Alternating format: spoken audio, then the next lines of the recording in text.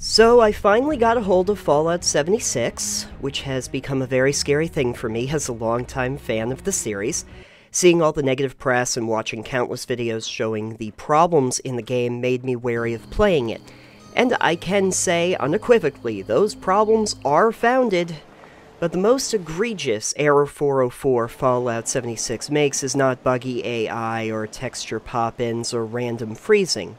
Let's face it, every Bethesda game has had those issues. No, Fallout 76 makes one fatal mistake. It has Fallout in the title.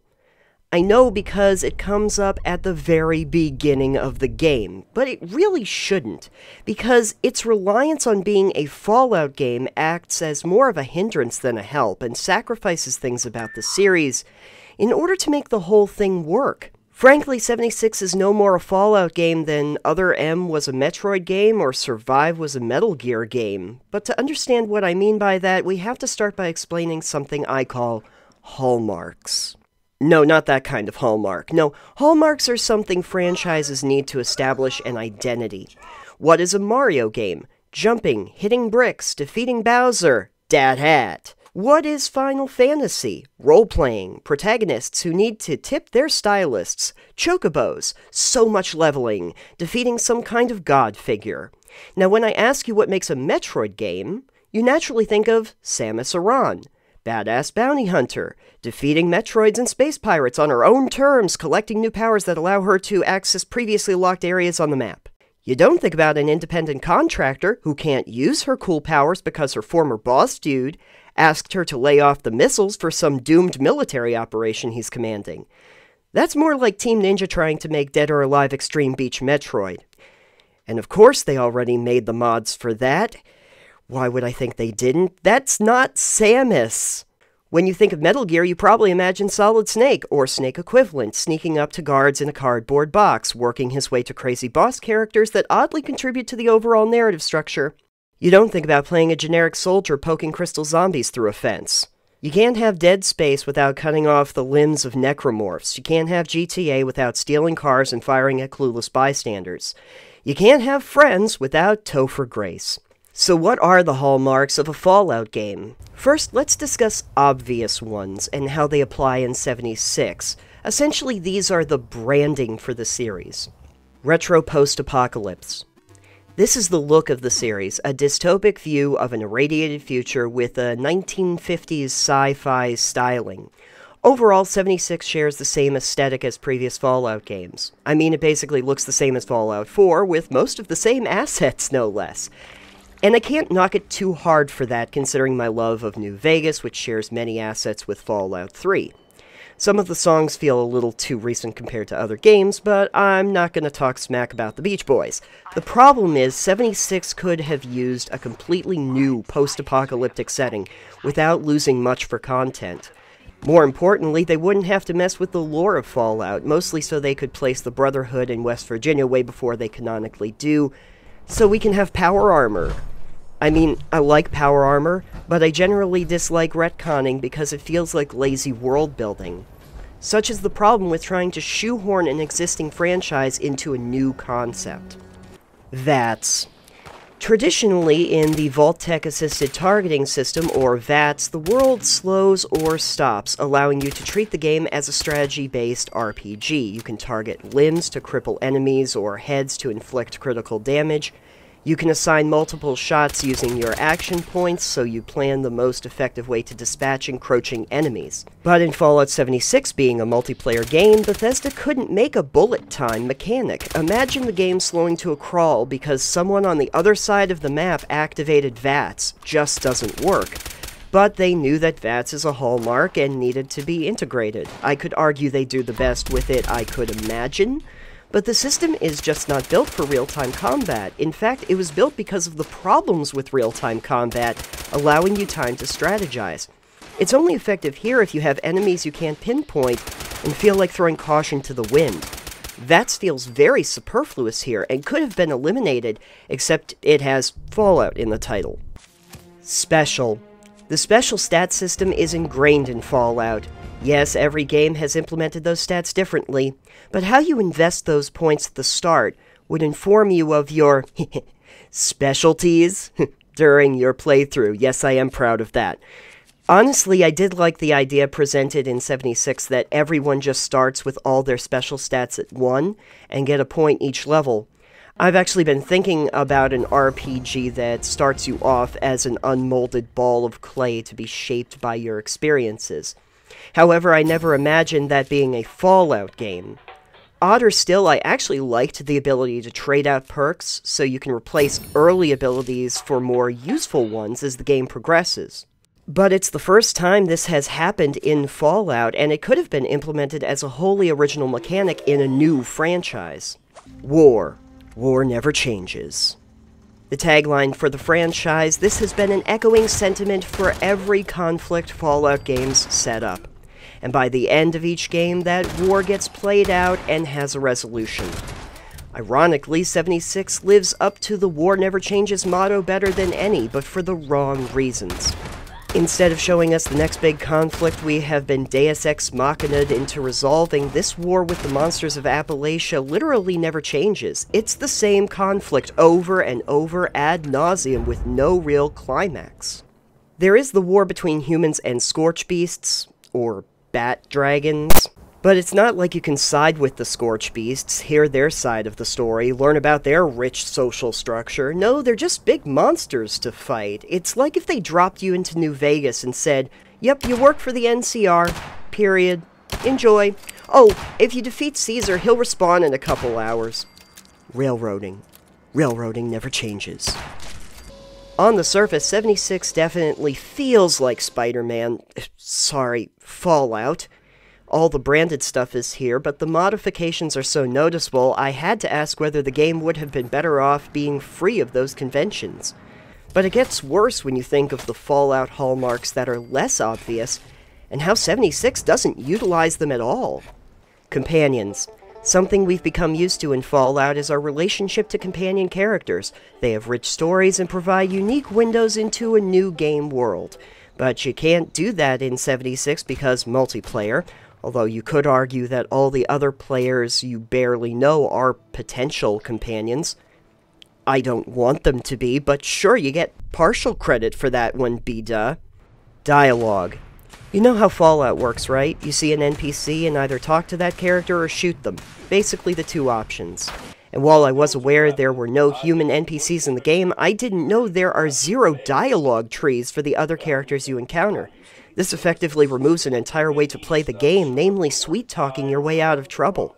No, just press a button and the robot goes through its scripted response. Your character never has the option to respond or react, which leads us to another subject. Consequences to your actions. By the end of every Fallout game, your character will have reshaped the wasteland for better or worse. When you do something, the game reacts accordingly. Who likes you and who hates you are all results of how you played the game. But in Fallout 76, you just don't get that. The world is just the way the world is, and you run around inside of it. Even if you die, you only drop the scrap you were carrying, and even then, you just respawn near your previous location to pick it up again. And all those missions you go on to secure the jail or clean up the town, it doesn't change anything about the game world. Even the event quests repeat constantly, so you can quell super mutant uprisings or reprogram Mr. Handy's over and over again. It just lacks any kind of player agency. A personal story. Whether you were the courier, the vault dweller, or the lone wanderer, you inhabited a real role in each game. You had purpose from the start, a mission only you could accomplish. Here you're just one of the vault residents. I'm apparently Don Quixote because I felt that was appropriate for this game. And your goal is to rebuild the wasteland, I guess? But since everyone has the same missions, the world is static, and choices are not permanent, you're just completing quests for loot and leveling. This is why I don't feel Fallout should have been a multiplayer game. Maybe if it was on local servers where changes were permanent, handpicking a group of your friends to play in it, shaping the wasteland together for long-term goals, or possibly betraying them for your own agenda. It would be like a post-apocalyptic version of Game of Thrones, also known as The Walking Dead. And with all of these notable compromises to the hallmarks of Fallout, I find it weird how many of the complaints are focused on the amount of bugs and glitches in the game. I mean, yes, they exist, just as they did in every other Bethesda release. I mean, they just keep releasing versions of Skyrim 6 years in with the same bugs. Not to say 76 doesn't have a collection of other gameplay issues worth addressing, like long stretches of nothing to traverse, the reintroduction of degrading equipment. Yeah, glad you brought that back, Bethesda. A weight limit for my storage trunk? What? Getting assaulted by enemies when I'm trying to use a crafting table? That weird thing when you hear other players' audio when they are in range? Level requirements for gear? Yeah, that's new. The necessity of a wiki so I can find out how to unlock that perk I need when the game doesn't just tell you it's tied to intelligence, it doesn't unlock until level 22, and okay, enough of that. Point is, plenty of valid criticisms of the game's design can be made besides the freezing and glitching that I totally expected in 76 based on literally every other Bethesda game I've played. And yet, I must admit, I enjoyed playing around with this game. I had fun with it. Moreover, you can see why some people would enjoy it. And on the surface, you do feel like Spider-Man. Sorry, you feel like it's Fallout. But it's just a facade. This is much closer to a survival game like Ark, Conan, or Rust with a Fallout coat of paint on top. The deeper experience you want from Fallout, cause and effect, personal narrative, character development, is lost in 76. Sadly, that's all by design to accommodate a game that doesn't even boast a single-player mode. And that's sad because all the ingredients are here to do that, it's just that no one used them. Moreover, if this were not branded as a Fallout game, it could have been much better. It wouldn't have to rely on the expected mechanics of Fallout that simply don't work well here. It wouldn't have to mess with the existing lore to make the game fun. It wouldn't have to justify a world without NPCs. It wouldn't have to live up to a franchise into which it simply doesn't fit. The only real reason to make this a Fallout game was brand recognition. But Bethesda risked alienating longtime fans of the series by not giving them the experience they wanted. After playing a Fallout game, there are these stories you tell about what happened in your playthrough. Are there any stories we'll tell about Fallout 76? Like when I killed the Grafton monster for the 3rd time? When I took a picture next to a crashed space station? When I couldn't go down a water slide? When I finally located a workbench so I could scrap my junk and lose my encumbrance? Wait, that's like every 5 minutes. Oh, hey, there's a Fallout hallmark I forgot. Picking up everything and becoming encumbered. Yeah, 76 nailed that part. Hey everyone, this is just Nathan saying, I hope you like some of the new video... Server not responding. Give it a second. Okay, anyway, I hope that you're enjoying some of the new videos that are going a little in-depth on... what was I saying? Yes, going a little bit more in-depth on the design of games, and I'll probably be doing some fun videos come the new year. But I like doing some of these, and it might end up being another series that I do separately from attempting to play, so we'll see if, you know, I ask some bigger questions of some of these games.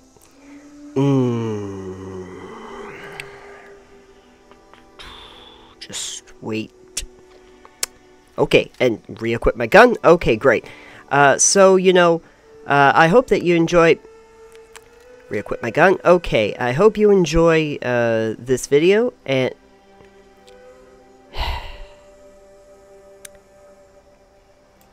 Because I sure did. It was so much fun to make these. It is some work, but it's good. Is it coming back?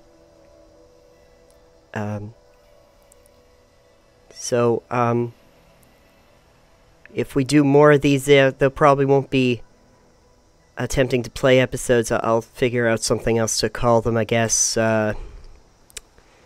Maybe if the game... Anything? And anything? Is the server... Does the game hate me? Sometimes I just wonder if the game hates me at these moments. Anything? So, yeah, hopefully everybody enjoyed this video, and you might enjoy some of the other ideas I had for videos when I need to ask a bigger question about a game world, a franchise, and I hope to explore a little bit more of that come the new year. I hope you will join me when I do that. But for now, damn it.